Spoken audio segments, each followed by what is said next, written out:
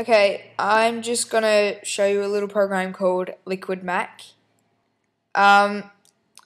It's basically just using the accelerometer to, well, obviously move these little dots.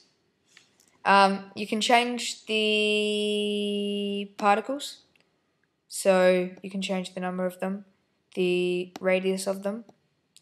Wow, that looks weird. The gravity, and other stuff as well. I'll set it back to default for now. And so that's how it's going to look when you first download it. It's actually pretty responsive. And yeah, I'll just show you how to download it. So you just go into Liquid Mac.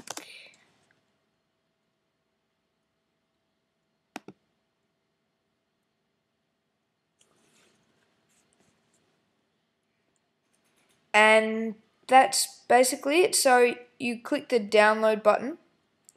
I've already got it, so I won't be downloading it now. But it's just like really any other download. And yeah, that's basically it. Alright, see you later.